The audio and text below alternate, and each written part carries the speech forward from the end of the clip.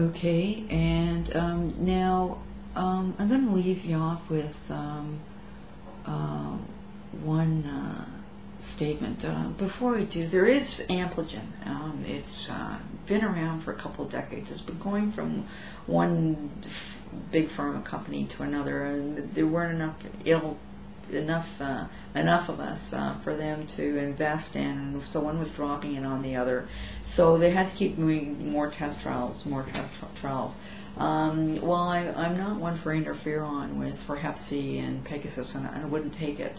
I would take Ampligen when it came out. I belong to some Yahoo groups, and people who are in the trials. You can get it on a cost recovery basis for some time now, and it's really expensive. It used to be twice as much, over 80 grand. I think it's about 40 now. And plus you have to pay for the doctor and the nurse to give you 2 infusions a week. And if you had it for a long time, then you're looking at a year of infusions. And some of the reports, everybody's had some level of improvement. Some are totally recovered, some partially. They say one of the first things to go away is the dementia and cognitive problems. A lot of them are really gleeful to have their life back. Some can go back to work, or some it's just they're not existing, surviving every day. It's like having some life. Some are more effective.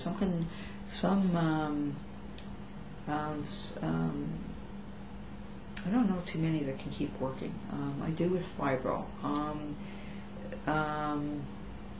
Maybe part-time. Those that usually get it severe, usually they have to stop working.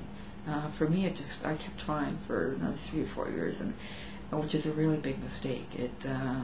I didn't know if I could keep living without working. So Ampligen is, they're still holding it up, the FDA and Health Canada, and Dr. Cheney uses it, and in the States, I don't know if they're having trials here. If you can get into a drug trial, that's your choice. Research it first. A lot of people want to stick with alternatives. If your ME and CFS is lighter, I would say maybe that would be the best thing for you. If you're really severe and you're bed confined most of the time, Ampligen may be a choice for you.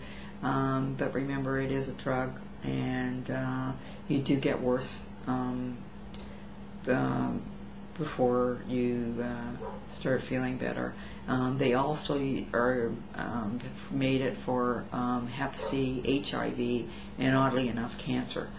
So for me, having Hep C as well, it would be getting both at the same time. Now, I haven't read anything in results regarding Hep C.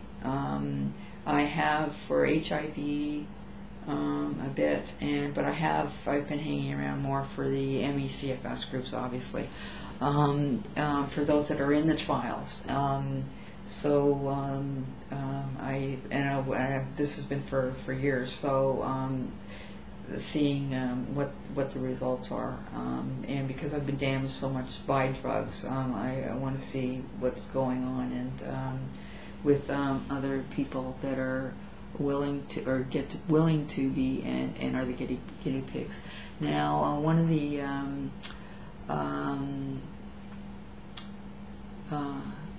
paragraphs of the quote that I wanted to leave you with is, and this is from some of the leading experts in the ME/CFS field, and this about sums it up for those of us living with severe ME/CFS and trying to get this across to people. Is like all illnesses, the severity varies from patient to patient. Dr. Paul Cheney stated he had evaluated over 2,500 ME/CFS cases, and it can be a nightmare of increasing disability with both physical and cognitive components. Severe cases have both an MS-like and AIDS-like clinical appearance. Dr. Dan Peterson found that CFS patients experience greater functional severity than studied patients with heart disease, virtually all types of cancer and other chronic illnesses. 20 years after the epidemic, Dr. Peterson said he has never had a patient that has recovered from ME/CFS.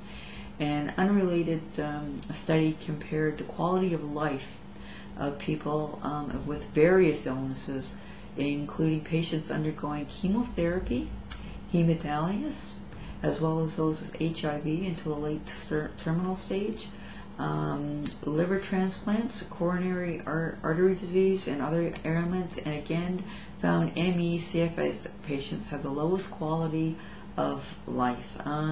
Dr. Leonard Jason stated in a radio interview that ME/CFS is actually more debilitating than just about any other medical problem in the world. I've lost a lot of friends to AIDS, and that's when just before I got ME/CFS, and while I had it, and before they came out with the drugs to help them live longer. They would probably still be living today. I lost 17 friends. Some of them were very close friends, and they did. Their quality of life was better until they got hit at the end. And even for some of them then, it wasn't a long drawn out process. For some it was having to be in a hospice and or really going downhill for 6 months or a year, or on and off now, more so with the drugs. Some of my friends did quite well and were still running around working, doing things and all over the place, and they'd get the pneumonia that hits them, and they'd be gone in a couple of days. Some it would take their T cell count would finally get down low enough that that they were starting to go. So I've seen that, and I can say that statement there's definitely truth to it.